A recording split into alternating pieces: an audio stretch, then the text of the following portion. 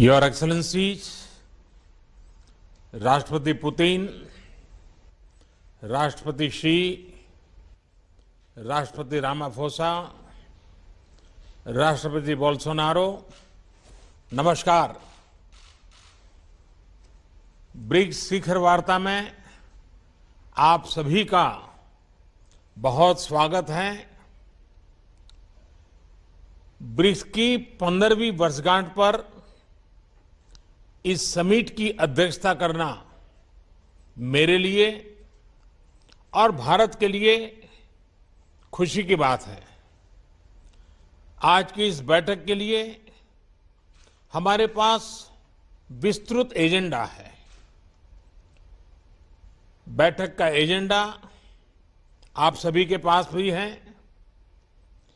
यदि आप सभी की सहमति हो तो हम इस एजेंडा को अपना सकते हैं।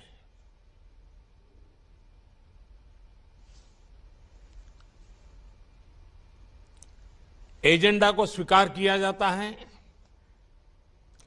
एक्सेलेंसीज, एजेंडा के पारित होने के बाद हम सभी संक्षिप्त में अपने ओपनिंग रिमार्क्स दे सकते हैं। पहले मैं अपने ओपनिंग रिमार्क दूंगा और फिर बारी बारी से आप सभी महानुभावों को आमंत्रित करूंगा। एक्सेलेंसीज, भारत की अध्यक्षता के दौरान हमें सभी ब्रिक्स पार्टनर्स में और सभी से भरपूर सहयोग मिला है और इसके लिए मैं आप सभी का बहुत बहुत आभारी हूं। पिछले 1.5 दशक में ब्रिक्स ने कई उपलब्धियां हासिल की हैं। आज हम विश्व की उभरती अर्थव्यवस्थाओं के लिए एक प्रभावकारी आवाज है। विकासशील देशों की प्राथमिकताओं पर ध्यान केंद्रित करने के लिए भी यह मंच उपयोगी हो रहा है। ब्रिक्स ने new development bank, contingency reserve arrangement और एनर्जी रिसर्च कोऑपरेशन प्लेटफॉर्म जैसी मजबूत संस्थाओं का सृजन किया है। निसंदेह गर्व करने के लिए हमारे पास बहुत कुछ है, मगर यह भी महत्वपूर्ण है कि हम आत्मसंतुष्ट न हो और हमें यह सुनिश्चित करना है कि ब्रिक्स अगले 15 वर्षों में और परिणामदायी हो। भारत ने अपनी अध्यक्षता के लिए जो थीम चुना है वह यही प्राथमिकता दर्शाता है। BRICS eight 15, intra BRICS cooperation for continuity, consolidation and consensus. ये 4 सी एक प्रकार से हमारी ब्रिक्स भागीदारी के मूल सिद्धांत हैं। इस वर्ष कोविड की व्यवस्थाओं के बावजूद 150 से अधिक ब्रिक्स बैठकें और कार्यक्रम आयोजित किए गए, जिनमें से 20 से अधिक मंत्री स्तर पर थे। परंपरागत क्षेत्रों में सहयोग बढ़ाने के साथ हमने ब्रिक्स एजेंडा का विस्तार करने का भी प्रयत्न किया। इस संदर्भ में इस साल ब्रिक्स ने कई फर्स्ट हासिल किए, यानी कई चीजें पहली बार हुई। हाल ही में पहले ब्रिक्स डिजिटल हेल्थ सम्मेलन का आयोजन हुआ। टेक्नोलॉजी की मदद से हेल्थ एक्सेस बढ़ाने के लिए यह एक इनोवेटिव कदम है। नवंबर में हमारे जल संसाधन मंत्री ब्रिक्स फॉर्मेट में पहली बार मिलेंगे। यह भी पहली बार हुआ कि ब्रिक्स ने मल्टीलेटरल सिस्टम की मजबूती और सुधार, इस पर एक साझा पोजीशन ली। हमने BRICS counter terrorism action plan भी एडॉप्ट किया है। हमारी अंतरिक्ष एजेंसियों के बीच रिमोट सेंसिंग सैटेलाइट कॉन्स्टेलेशन समझौते से सहयोग का एक नया अध्याय शुरू हो रहा है। हमारे कस्टम्स विभागों के बीच सहयोग से इंट्रा ब्रिक्स व्यापार आसान होगा। एक वर्चुअल नेटवर्क के रूप में ब्रिक्स वैक्सीनेशन अनुसंधान और विकास केंद्र शुरू करने पर भी सहमति बनी है। BRICS alliance on green tourism एक और नई पहल है। एक्सेलेंसीज, इन सभी नए इनिशिएटिव्स ने न सिर्फ हमारे नागरिकों को लाभ मिलेगा, हमारा ब्रिक्स संगठन भी आने वाले समय में प्रासंगिक रहेगा। मुझे विश्वास है कि आज की बैठक ब्रिक्स को भविष्य में और उपयोगी बनाने के लिए उपयुक्त दिशा देगी। हम महत्वपूर्ण वैश्विक तथा क्षेत्रीय मुद्दों पर भी चर्चा करेंगे। अब मैं आप सबसे अपने ओपनिंग रिमार्क्स साझा करने का अनुरोध करता हूं। सबसे पहले मैं राष्ट्रपति श्री को आमंत्रित करता हूं।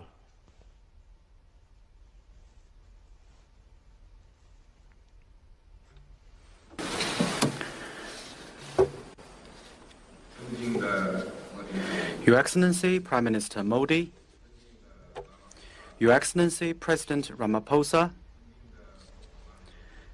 Your Excellency President Bolsonaro, Your Excellency President Putin, it's my great pleasure to meet you in virtual format and discuss BRICS cooperation. Prime Minister Modi, I want to thank you and the Indian government for the thoughtful arrangements. This year marks the 15th anniversary of BRICS cooperation. Over the past 15 years, our 5 countries have enhanced strategic communication and political trust in the spirit of openness, inclusiveness, and equality, respected each other's social system and development path, and explored a sound way for countries to interact with each other. Our 5 countries have sought synergy between our development policies and drawn on our complementarities. We have made solid progress in various areas of cooperation in the spirit of pragmatism, innovation, and win-win cooperation, and we have forged ahead on our common journey of development. Our 5 countries have supported multilateralism and taken part in global governance in the spirit of equity, justice, and mutual assistance, and we have become an important force on the international stage to be reckoned with. Since the beginning of this year, our 5 countries, overcoming the impact of COVID, have maintained the momentum of BRICS cooperation and secured new progress in many areas.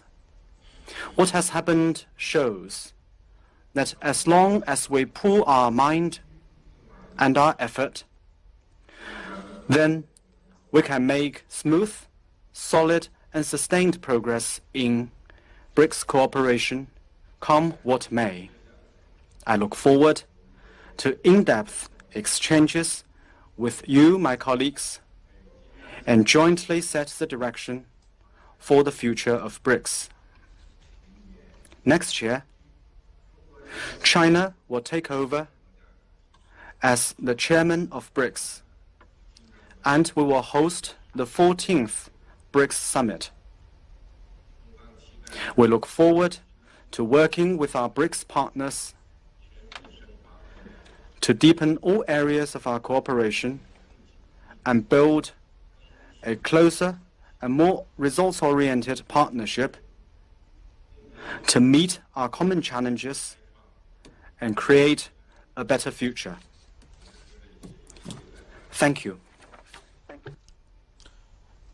धन्यवाद राष्ट्रपति श्री। अब मैं राष्ट्रपति Ramaphosa को opening remarks के लिए आमंत्रित करता हूं।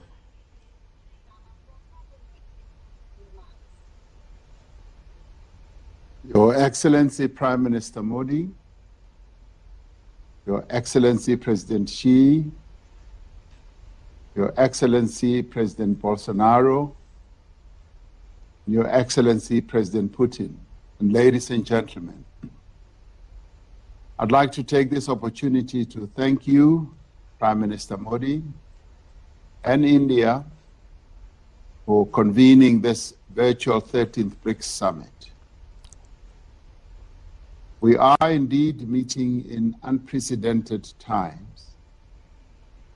The COVID-19 pandemic has had a devastating impact on human life, livelihoods of our people, economies of our countries, and communities around the world. As much as we have known sorrow and hardship, we have also known solidarity and cooperation, especially amongst our 5 countries.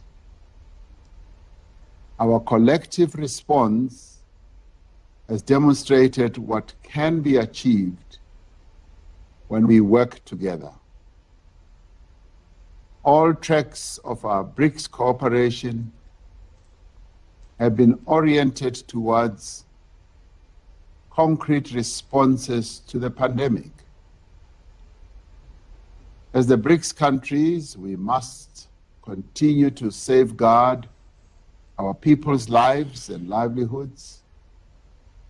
We must continue to support global economic recovery and enhance the resilience of all our public systems.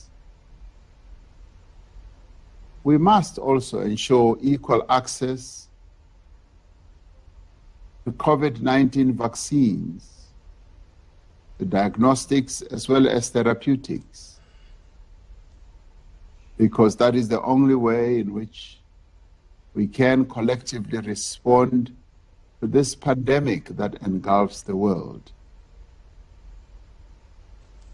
We each need to contribute our fair share to the Access COVID-19 Tools Accelerator and also support the proposal made by India and South Africa at the WTO for a waiver of the TRIPS mechanism to ensure a rapid expansion of COVID-19 vaccines production across the world.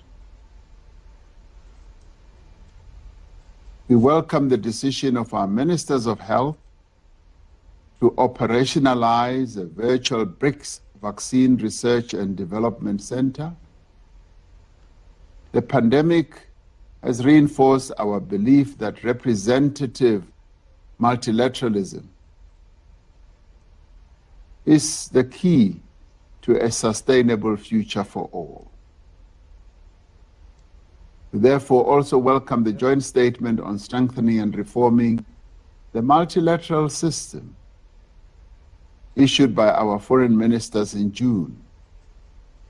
And we call on BRICS to be equally bold and determined in seeking reform of the United Nations Security Council, among other things, to enable Africa to take its rightful place among the collective nations of the world in this crucial body. We are now in the final decade towards meeting the Sustainable Development Goals. We must remain focused on the attainment of better health outcomes while also pursuing the goals of quality education, decent work, climate action, and peace and justice. Lastly, we must strengthen our cooperation, deepen our partnership and our friendship, and actively strive towards a world of better health, better opportunity, and shared prosperity for all. I thank you. धन्यवाद राष्ट्रपति Ramaphosa जी। मैं राष्ट्रपति Bolsonaro को उनके opening remarks के लिए आमंत्रित करना चाहूंगा।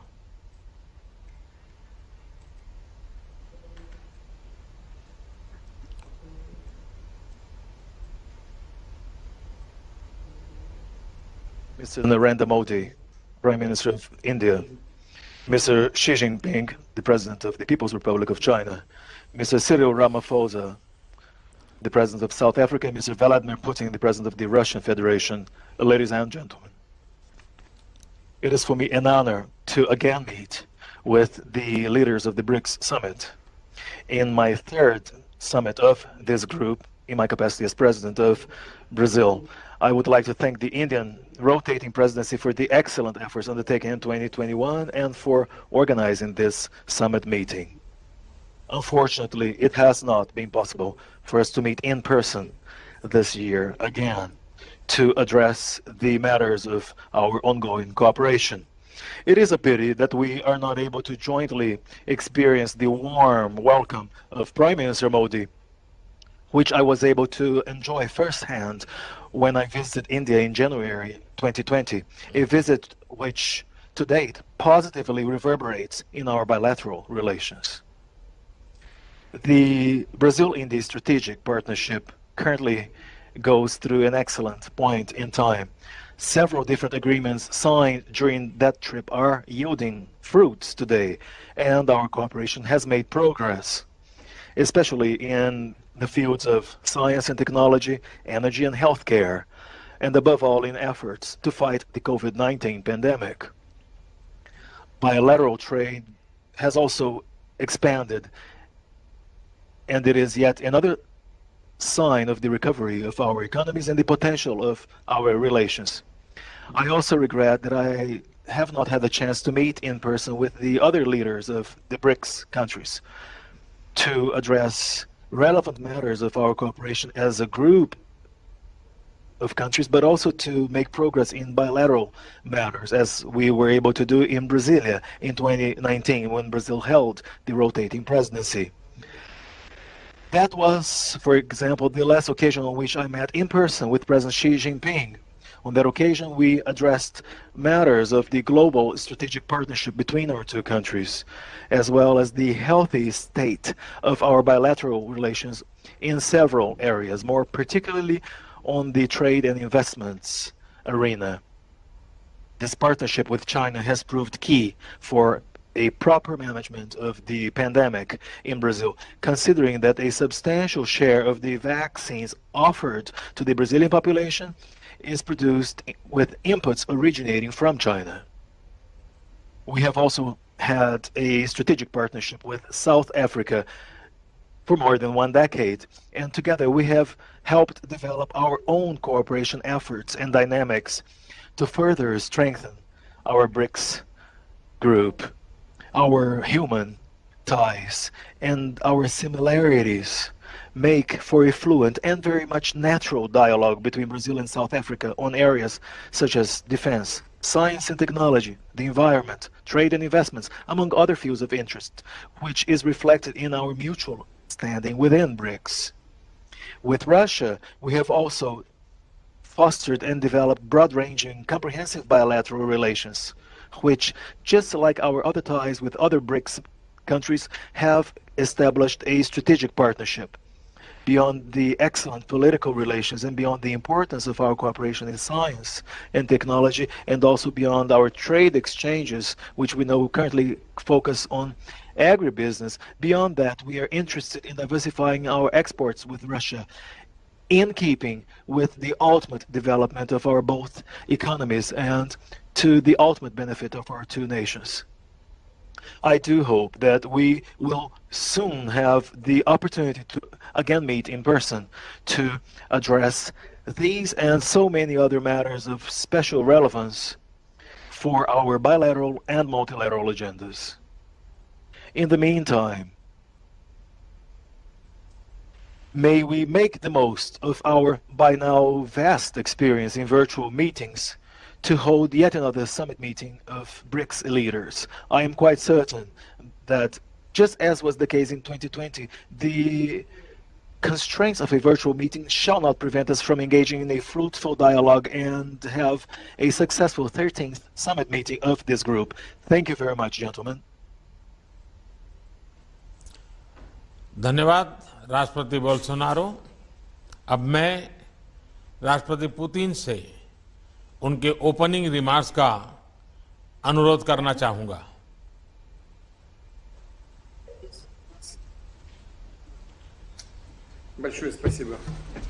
Thank you very much. Distinguished Prime Minister Modi, distinguished President Xi Jinping, distinguished President Ramaphosa, distinguished President Bolsonaro, colleagues, ladies and gentlemen. First of all, I would like to join the colleagues who have spoken before me and thank Prime Minister Modi and all our Indian friends for the intensive work that India has been doing as the BRICS chair this year. Despite unusual conditions caused by the COVID-19 pandemic, the India's presidency has done its utmost to ensure a progressive and smooth development of the strategic partnership of the BRICS member states in all the key areas. I agree with the colleagues. Our association's clout is indeed getting higher and its role is quite prominent. It logically stems from the fact that over the 15 years of joint efforts, the BRICS member states have managed to establish effective cooperation on the whole range of pressing issues on the global and regional agenda. Such close BRICS member states partnership is in demand since the situation across the world remains quite turbulent. Everyone is aware of risks caused by the COVID-19 pandemic, which the colleagues have mentioned, and this threat has affected almost all spheres of our life, having slowed down the global economic development and aggravated many social issues. Moreover, the situation around the globe is not becoming less tense. The global security has faced serious challenges, and the system of strategic stability has gone all downhill. Outstanding regional conflicts haven't stopped. On the contrary, they have erupted again, becoming more violent. US and its allies' withdrawal from Afghanistan has led to a new crisis, and it's still unclear how this will affect regional and global security. That's why it is for good reason that our countries have paid special attention to this issue. Evidently, Russia, just like its BRIC partners, has consistently spoken for establishing a long-awaited peace and stability on the Afghan soil. The citizens of this country have fought for decades and deserve to exercise the right of defining what their state will look like on their own. Meanwhile, we are all interested in Afghanistan's ceasing to be a threat to the neighbors, so that the Afghan territory would be a source of drug trafficking and terrorism. We are interested in stopping migration flows. We are for Afghans living in peace and dignity on their soil. I have said on numerous occasions that a new spiral of crisis in Afghanistan stems directly from irresponsible attempts to impose alien values from the outside and intention to build a so-called democratic structures using the patterns and methods of social and political engineering without taking into account either historic features and disregarding the traditions that other people have followed. It results in destabilization and chaos, and after that the authors of these experiments back down, leaving those they have paternalized to their own devices. And the entire international community will have to clear up the mess as a result. I'm confident that we can ensure progressive development of the international relations only through guaranteeing the coexistence of states with different political and social systems. their own national interests and spiritual and moral values. However, we must strictly observe the fundamental principles of international law enshrined in the UN Charter, including non-interference into the internal affairs and respect for sovereignty. It is also important to support and develop internationally the interaction based on mutual respect and constructive and effective approach to strengthen the emerging multipolar system, including independent centers of economic growth and political influence, which the BRICS is definitely a part of. And in this context, we believe that the topic of today's meeting and the year 2021 chosen by India is very relevant, which is intra-BRICS cooperation for continuity, consolidation and consensus. In fact, this is the goal that the whole international community has to reach, and the BRICS member states have played a leading role, a prominent role in this. I hope that our today's work will be substantive and fruitful, and I would like once again to stress that Russia is ready to continue to closely interact with all the BRICS member states in all the areas. Thank you. धन्यवाद राष्ट्रपति Putin. Excellencies, हम सभी virtual रूप में मिल रहे हैं, लेकिन हमारी टीम्स चाहती हैं कि डिजिटल माध्यम से ही सही एक ग्रुप फोटो अवश्य होना चाहिए। इस ग्रुप फोटो के लिए हम अपने अपने स्थान पर ही रहेंगे। मैं मीडिया टीम से आग्रह करूंगा कि डिजिटल ग्रुप फोटो ले लें।